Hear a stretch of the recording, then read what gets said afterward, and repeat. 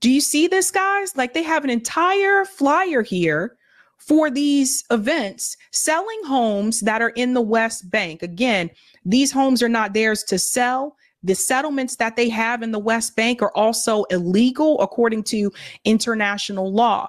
Now, there was one gentleman who tried to attend one of the events in Canada, and he is not Jewish. And I want to show you just how quickly he was shut down. And this is how you know, again, it's not like they're trying to, they shouldn't be trying to sell those homes anyway, but it's not like they're trying to sell to everyone. Censored Man captured this. He said Jews in Canada were selling land in illegal settlements in the occupied West Bank. A man refused to enter the synagogue because he wasn't Jewish, even though he had registered for the event. Check this out. This is private property. Where are you from? I'm from here. Here, where do I park for this? I don't care. It's my both here. This is private property. I registered. Where do I park? This is all private property. Yeah, I registered for the event. Where do I park? You can park at my house if you want. Where? At my house. Why? I registered for the property. That's your problem. Now, there was actually a gentleman who actually stood up against this, and he is, in fact, Jewish. And he had some things to say. I want to go ahead and get into that clip here. And by the way, this was shared by, please follow him, the Muslim lawyer. Real estate seminars in the US and Canada selling West Bank settlement homes. So the gentleman that you're about to see on the video, his name is Rich Siegel. He's a Jewish resident of Teaneck, New Jersey. Hi, my name is Rich Siegel. On March 10th, there is scheduled to be an Israeli real estate sales event. That event violates both domestic law and international law. The man with the flag or whatever he had on his shoulders there, he's got a point about private property and the need to respect private property. Now, if we would just apply that to the situation which was inspiring the man with the Palestine hat to do the thing, then we wouldn't have a problem in the first place. But it's a claim of private property and a denial of somebody else's right to private property and respect thereof. That kind of is the whole crux of the problem, if you will. Tony, do you have a quick comment on that before we go to the juicy Bill Maher? It's going to be like a ribeye steak, this next clip. So were you happy with that appetizer? The clandestine nature of the meetings itself is quite absurd and shows that there must be at least some possibly shows some foreknowledge of the fact that they are indeed violating various at least in the Canadian example, human rights laws associated in Canada as well as international law. That is, unfortunately not depending on, since America and Canada are sort of crown colonies. Well, American wasn't, but then became one again. That's not surprising, but just something to point out that these are fundamentally illegal. Of course, jurisdiction comes with those who have leverage, and that goes to the Anglo-American side, I guess, 'cause that's how it's been when it comes to the colonial project and has been for a couple hundred years now.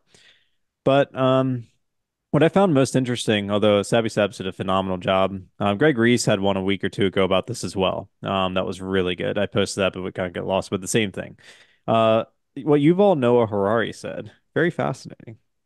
He's a polarizing figure because you watch him on Lex Friedman. If I could quickly interject. Absolutely, yeah. Just because, like, the World Economic Forum and Yuval Noah Harari and Gretchen, is that her name? The global warming chick? Oh God, what's her name? Yeah, anyway, look her up. It doesn't matter, but you know the chick, right? Oh yeah, I know. Oh yeah, I can picture global her. warming's killing us, right? All right. She's pro-Palestine. Are you talking about Greta Thunberg? Yuval is anti-Bibi. Greta. Yeah, Greta. Greta. That's how much I don't care. Yeah. So Greta supports Palestine. Yuval is against Bibi.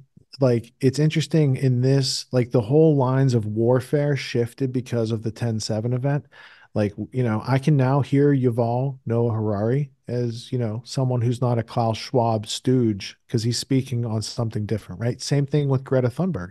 Same thing with a lot of people that I might disagree with on other topics.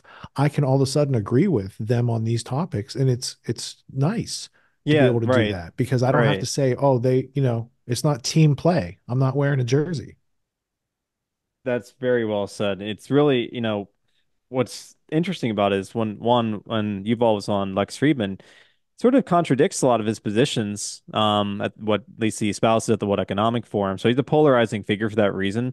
Sometimes I wonder if he's just saying this is the way the World Economic Forum is positioned. This is what it's going to be in the future, and this is the philosophy of what's going to be. But he's not, maybe we haven't got as much of a value judgment of him, meaning he's like evaluating and making a judgment on what he feels about it as much. I mean, I'm not giving him justification here. I think the main line here is that one thing that's been consistent with those types is historians and philosophers associated with the World Economic Forum is that they are hardcore secularists, hardcore atheists.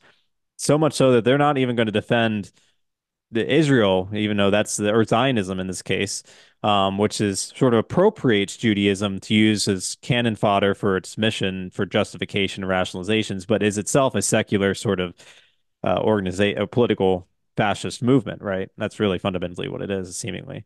And so in that capacity, I'm not totally surprised. They're actually being consistent with the fact that, I mean, their world religion is essentially a world socialism, sort of like, with the possibility of moving toward world communism. That's their goal. But at least like their critique of religion is consistent enough that they can understand when it's being misappropriated in other theaters and other contexts where they actually are correct, or have, the evidence is weighted on their side instead of the speculation about a future humanity that they want to create in their image.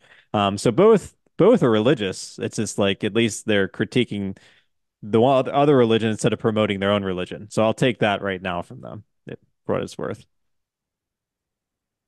I also have a hypothesis that I came up with while we were watching that clip because the gentleman from Teaneck, New Jersey, who has lived there for 25 years, who is a very vocal activist and well-spoken, has a name very similar to a filmmaker who, in Hoboken, New Jersey, not far away from Teaneck, he famously filmed a documentary called 9/11 Eyewitness. And Rick Siegel took a camera and pointed it at ground zero while all the events are going on. And then there's various analyses of events that happen. So I wonder if that is the same activist because good similar observation. voice cadence, these sort of things. Yeah. Right. So here's where Teaneck is. Wow. It's not that far from. I would think the footage was shot somewhere around Jersey City, Hoboken, right? That he shot. And if he now lives in Teaneck or used to live down here a little bit further south, I could see that as being the same guy. So just, somebody's got fingers and they'll look that up and we'll find out at the next town hall.